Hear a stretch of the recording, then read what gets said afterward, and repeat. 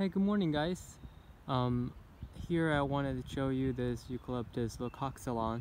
I think leuco means white, and I forgot what xylon means. But here it is. It's also one of the most widely used species around California. It's really nice. Has this it's a very variable species, but most of them has this nice white trunk.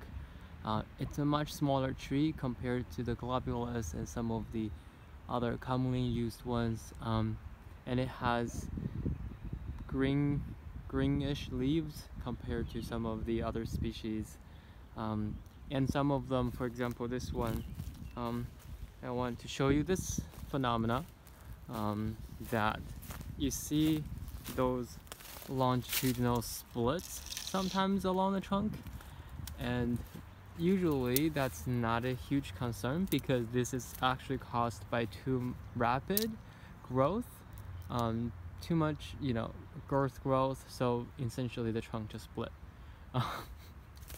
And the leaves are nice. I don't think they're too special in any sense, but they're nice.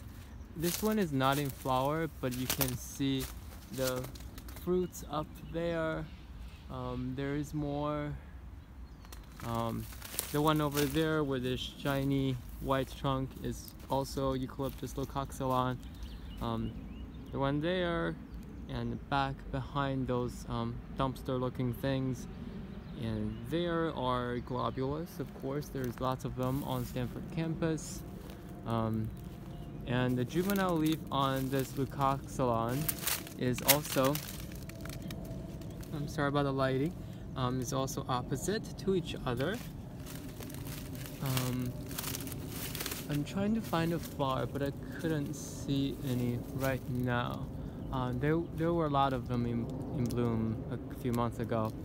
But this species is very variable, and the flowers are also, some of them are quite large, some of them are smaller, they have different colors.